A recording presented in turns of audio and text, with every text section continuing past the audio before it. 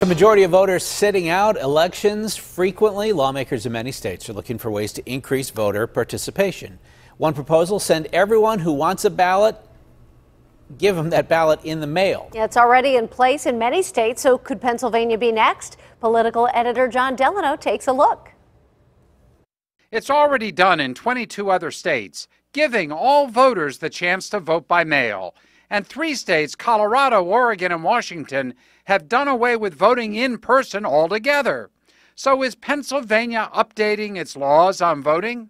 We want more people to exercise their right to vote and participate in the process. State Representative Rob Matzie has a bill with bipartisan support in the state legislature that would open up voting by mail to anyone who wishes, not just those eligible for absentee ballots. My bill would allow anybody that chose to participate in vote by mail to make a request of the county in which they reside to get a ballot by mail in the same process that they do for an absentee ballot.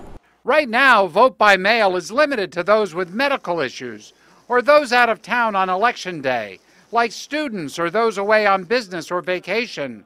Matzie's bill opens it up to all, boosting turnout. When you're looking at municipal elections at 20–25% or less, the only time you get anything above 50% is every 4 years when you have a presidential election.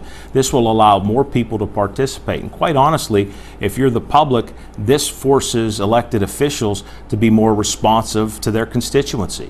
Once a person requested to vote by mail, they would continue to get a vote by mail ballot in all future elections until they opted out. So could this happen in time for the 2020 presidential election? You know how things work at the Capitol, whether it's Harrisburg or Washington, D.C. It did not necessarily work in an expeditious way. So I'm not necessarily holding my breath. I'm hopeful, however, though, we can get to a point where it does receive the attention that the legislative process. Now, to get a hearing on his bill, Matzie, a Democrat, needs support from Republicans who control the General Assembly in Harrisburg. Interestingly, as many Republican states have adopted vote by mail as Democratic states. One concern is potential fraud. Will the person actually getting the ballot in the mail be the one voting? But experts say this has not been a problem with absentee voting. Bottom line, state lawmakers have plenty of states to see whether this works or doesn't. Reporting live, I'm John Delano.